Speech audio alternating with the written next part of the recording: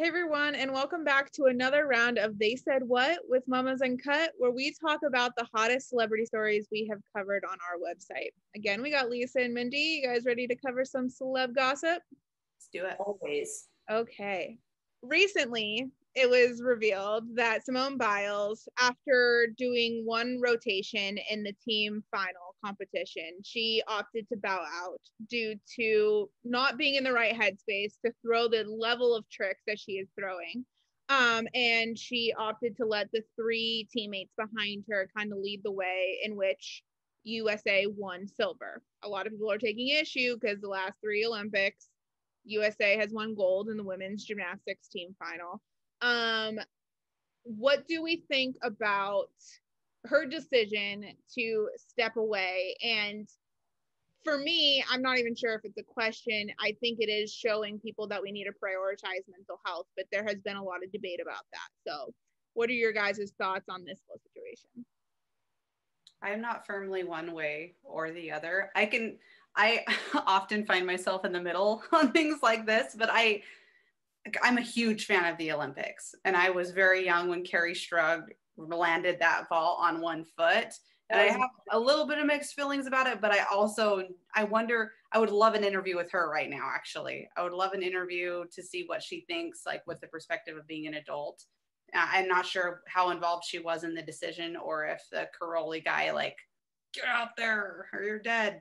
I don't know what he said to her. But I can see the part of Olympians are known to push through and be very resilient, and the overcoming those obstacles is all part of like the Olympic spirit. So that's why I think people are upset. But at the same time, I can totally understand she has a lot of pressure on her.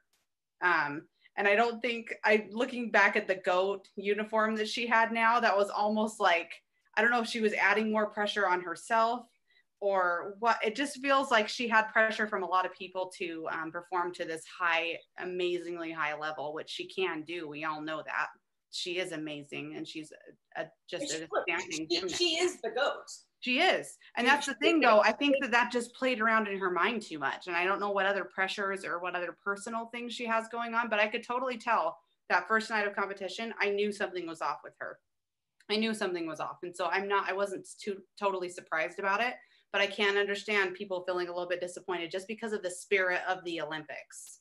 I think is like something that's maybe upsetting people, because I think that there's a lot of Olympians who have overcome a lot, but they probably don't have I don't know if they have the international pressure that Simone Biles had, though, or has still. But look, it is hard to have to show up to work every day and know you've got to carry everyone on your back.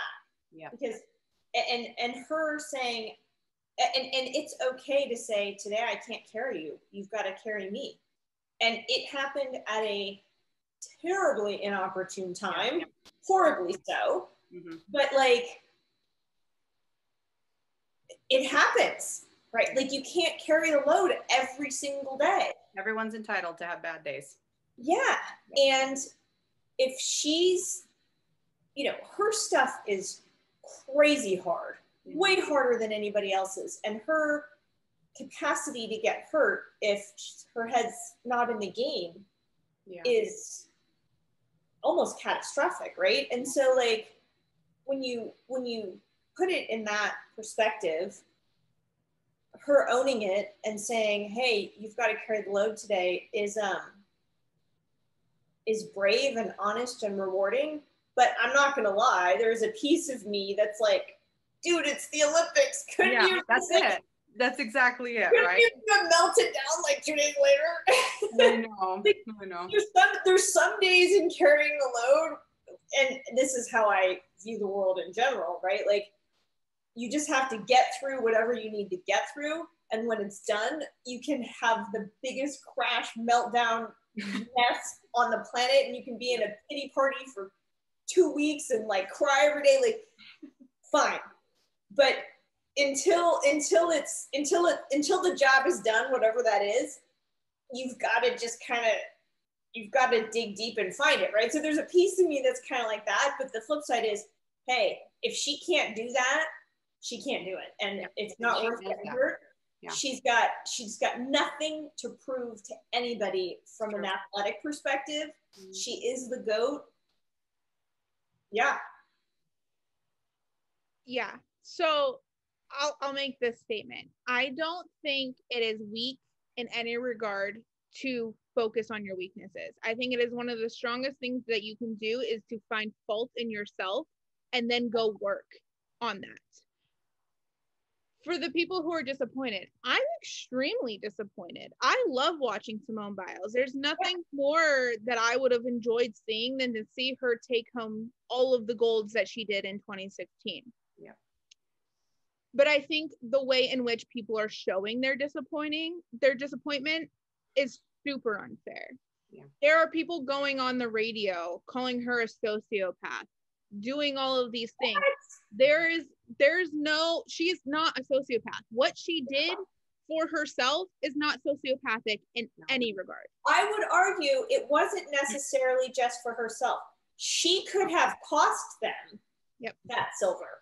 Yeah. Right. If your head is not in the game, you could become a liability rather than an asset.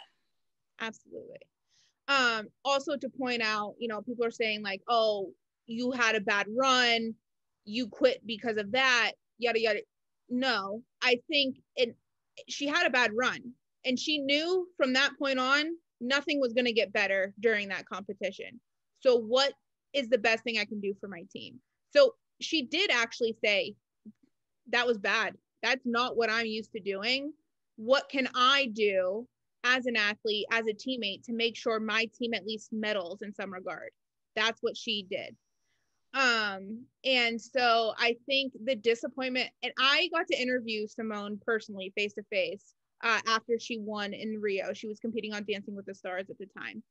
She is the most bubbly person I have ever met in my entire life. And I've met a lot of athletes who don't put out face to face to people what they put out in the TV. They're very different personalities. But when you see Simone giggling on TV, she's doing that in person as well. And to see someone with so much power, with so much talent, with so much promise break down on the national stage, something is wrong. And I think you need to take that to heart and be like, oh, the greatest in the world doesn't step away from being the greatest in the world if something isn't seriously wrong. Yeah.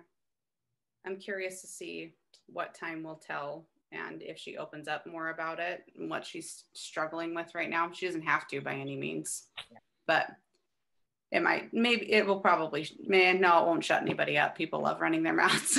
Yeah, they do. Yeah. But she also has a chance to compete again once more, August 1st, 2nd, and 3rd. There's a single apparatus finals. She's qualified for all of them. So we'll see. All right. Well, that's all we got for you guys. We'll see you next week.